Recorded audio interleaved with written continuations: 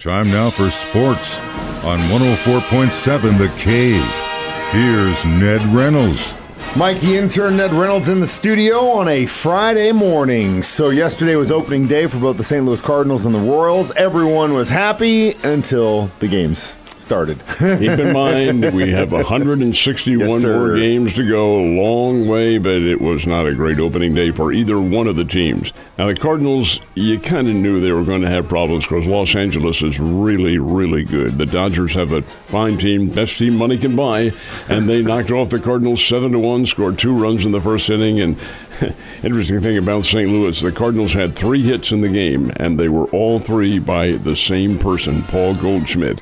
Talk a little bit more about that later. Royals had their problems. Of course, they knew they would. Minnesota Twins threw Pablo Lopez up there, and he's one of the best pitchers in the game.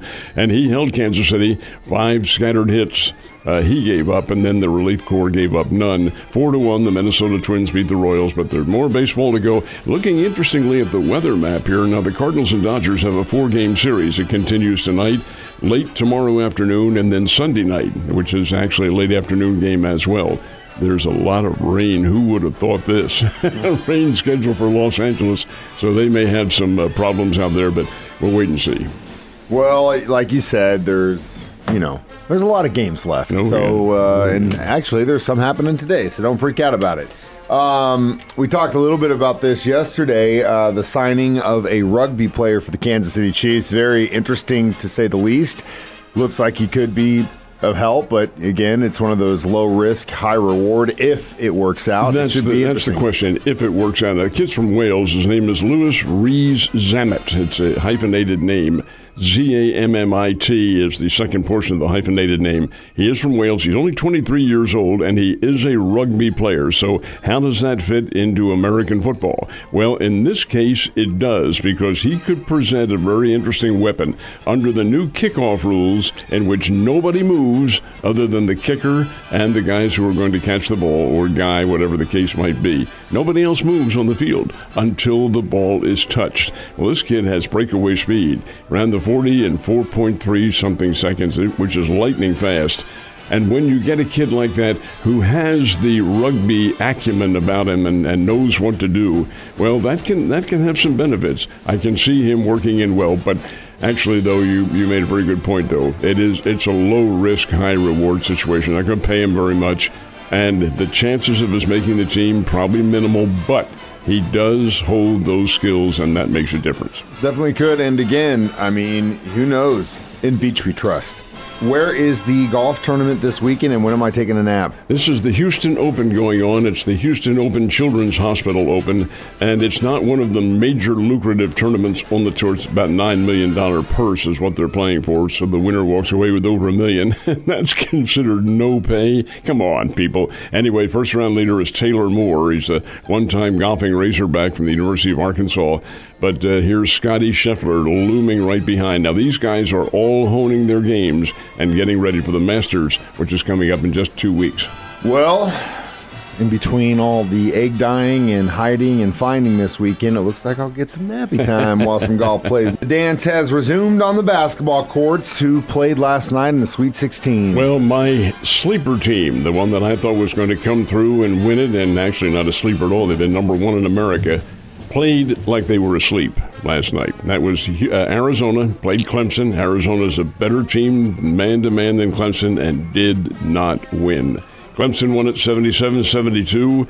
Arizona missed shot after shot, layup after layup, missed rebounds, played poor defensively, and yet they almost won the game, which tells you the difference between the two. But you've got to be consistent, and Arizona was not. Clemson beat them, knocked them out of there 77-72. Biggest upset of the day, Alabama, North Carolina. Bama wins it 89-87, playing at the TD Garden in Boston. I beg your pardon, no, they didn't either. They played in the Crypto Center. Playing in Los Angeles, the Crimson Tide comes away with an upset victory, 89-87. Connecticut and San Diego State. Connecticut is the defending champion going for a repeat, and they're pretty good. Played San Diego State, a rematch of last year's championship game. Connecticut wins this one, running San Diego State out of the ballpark in Boston, 82 50-52. A 30-point win for the Connecticut Huskies. They are very good. So is their women's team. Illinois and Iowa State playing in the second game. This one goes to the Illini, 72-69 in a thriller. So you'll have Illinois and Connecticut playing for a berth in the Final Four, and that'll be coming up this weekend. Well, I haven't got a chance to check and see how my bracket's doing in the meantime, but you know what? It's always a blast either way because we got plenty of sports happening right now. The ladies, of course, are a little bit ahead of where the men's are. They're marching towards the Final Four. When does that start? Well, it's also this weekend, and it begins tonight for the ladies, and they have their game. Incidentally, the men's other bracket in the Final Four is to be contested tonight, and that'll be in Detroit and in Dallas. And as far as the ladies' games are concerned, they're playing in two pods, that's how you describe it, in Albany, New York, and in Portland, Oregon.